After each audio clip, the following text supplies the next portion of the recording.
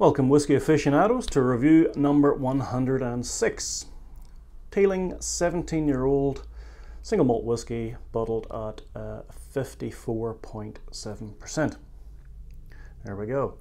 Now, just recovered from St. Patrick's Day, so what better whiskey to review on the 106th? Wasn't a big night, a few Guinness, etc., and a few whiskies. We've got our This is a little whiskey live Glencairn glass. There you go.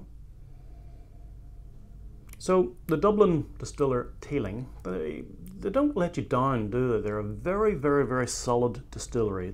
I've never ever had anything bad out of Teeling, and they do produce some amazing drams.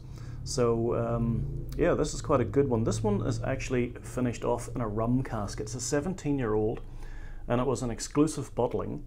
Brought into New Zealand by Ash Palmer, so that's for 8 p.m. and he sells it on a site, and I think it's around about $230 a bottle. So thank you, Ash, for the sample. Do appreciate it always. You know, the nose, it's very different than, you don't often get a whiskey just completely finished in a rum cask, but this,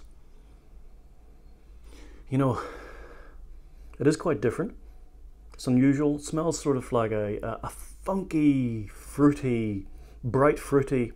It's quite powerful. I guess it is 54.7%, but wow. I think this probably would be getting as rare as a leprechaun's wallet as well. You know, I think we'll be getting down on the stock. It was a single cask. On the palate. Here we go. Well, there's certainly a bit of spice coming up front. Oh, but it's got that big sort of tropical fruits and a dark sugar type thing going on.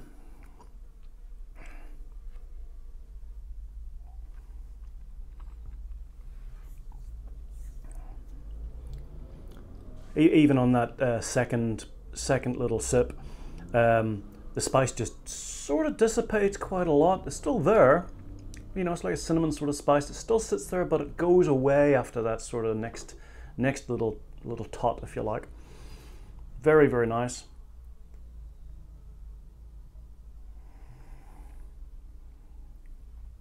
And then you get into a more sort of dark caramelized sort of fruits. It's very nice, and it's just got that different little thing going on with that rum cask finish.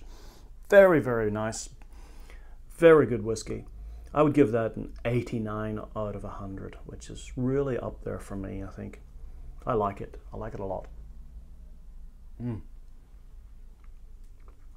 Sits on the palate also, you know, it just stays there. You've got that lingering sort of mouthfeel of that sort of dark fruits, tropical fruits. It's very nice. Value for money, $230. Look, if you were wanting something a little bit special to have on the shelf to impress your friends, or to finish the night with a nice something special. And would you finish the night, or would you start the night? Because, you know, if you're keeping a little special dram for the end, have you ruined your palate until this point, or should you start off and have something special and then carry on with something else? It's a good question. So value for money, yeah, look, it's special, a couple $100, $230. I would certainly think it's good value for money given the quality of the whiskey. So anyway, until next time, I hope you had a good St. Patrick's Day. Slán, you guys.